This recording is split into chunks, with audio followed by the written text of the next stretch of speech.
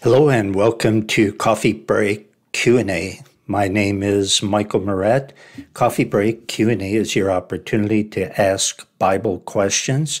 If you have a Bible question for me, and please keep it Bible related, I will give you the email address at the end of today's broadcast where you can send me your question. I don't promise to have all the answers. I'm not a Bible answer man, but I will tell you what I think. And we have a question today from a listener who writes, "Hi, Mike, I have a Bible question. During the New Testament to present day, Jesus paid the price for all sins in the world.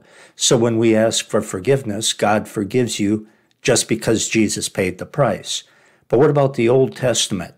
My guess is I don't think God forgave sins during the Old Testament days, and you will be paying the price even if you ask for forgiveness because Jesus didn't exist yet during the Old Testament." That's only my guess. That's what I want to ask you. During the Old Testament days, who paid the price for your sins?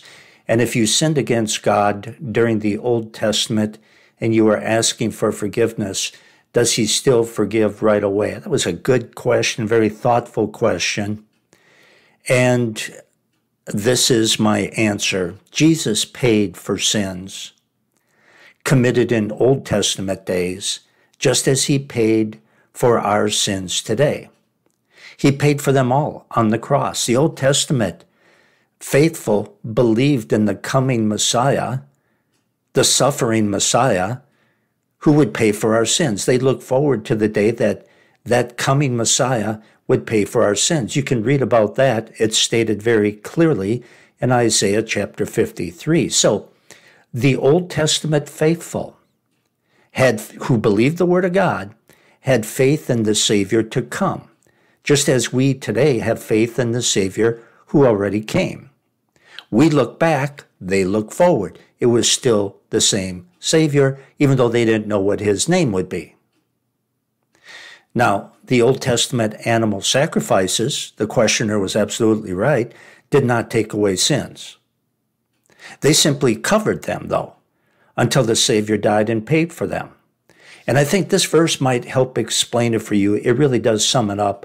Romans 3:25, whom God, speaking of Jesus, hath set forth to be a propitiation through faith in his blood, to declare his righteousness, to declare God's righteousness for the remission of sins that are past through the forbearance of God.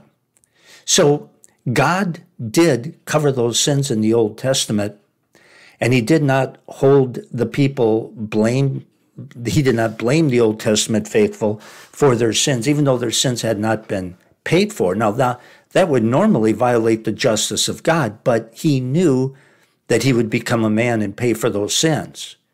So, in a sense, God did not punish the Old Testament people who looked forward to having their sins paid for. Their faith, in essence, put their sins on a spiritual credit card until Jesus paid them off. So I hope that helps. And if you have a question for me, you can send it to scriptureversebyverse@gmail.com. That's scriptureversebyverse@gmail.com. And don't forget, you can study the whole Bible with me, verse by verse. There are 4 series going through the whole Bible at thebibleversebyverse.com. All you have to do is choose, click, and listen. Again, that's at thebibleversebyverse.com. And thank you for joining me for Coffee Break Q&A.